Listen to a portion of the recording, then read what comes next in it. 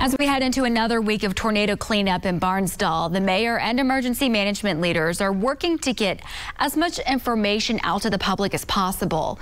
Thanks for joining us here on the CW. I'm Tatum Gwynn. And I'm Jonathan Cooper. They held a community meeting tonight. News on 6's Aaron Conrad was there and joins us live from Barnsdall with what storm victims need to know. Aaron?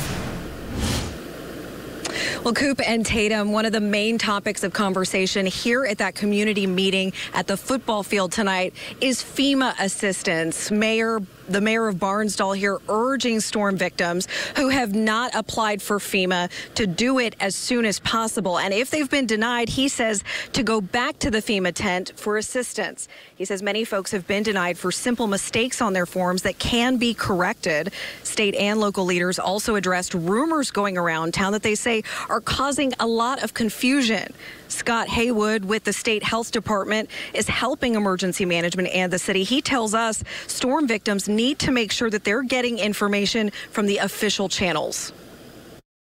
Be careful of rumors, be careful what you see out there, and above all, be patient. It's real easy to get impatient with everything that's going on. Don't get discouraged.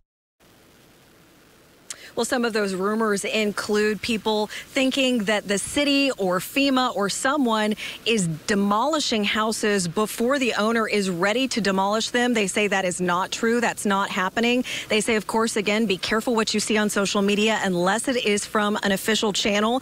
And the main point of the meeting that happened tonight and meetings like this that will happen in the future is to be transparent as they get further along into this recovery process.